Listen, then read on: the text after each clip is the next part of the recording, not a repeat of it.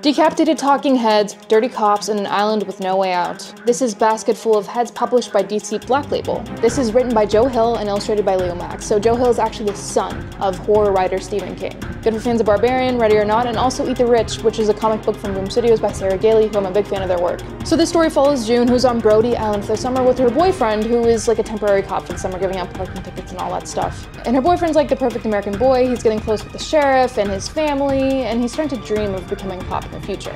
He was done for the summer, except things are not that simple. 4 escaped convicts are on the loose in Brody Island, and the storm actually floods the bridge, so now everybody's trapped on this island and there's no power. So this story actually starts off with a home invasion, so June and her boyfriend are like staying at the sheriff's house. And for some reason the sheriff has a bunch of museum-grade like artifacts at his house, which I don't think he's allowed to have whatsoever.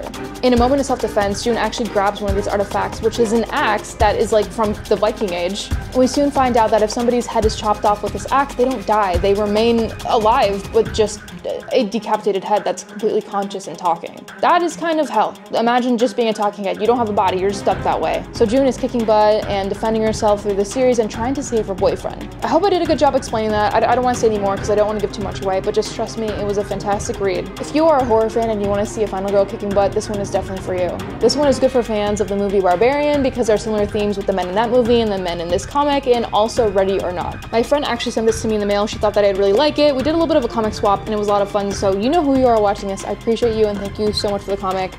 This was just a really great read. No, this was awesome. Comment down below what your favorite DC Black Label title is, and yeah, thanks for watching.